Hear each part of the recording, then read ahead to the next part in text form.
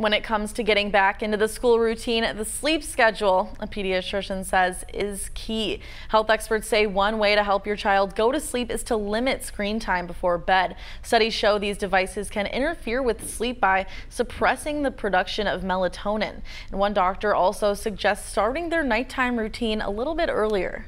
A little bit closer to what they would be at for the school year. And then starting the wake up process being a little bit earlier as well. That can just help kids make a smooth transition into the first days and weeks of school. If your child's school has a scheduled rest or nap time, experts suggest helping them practice napping at that same time of day.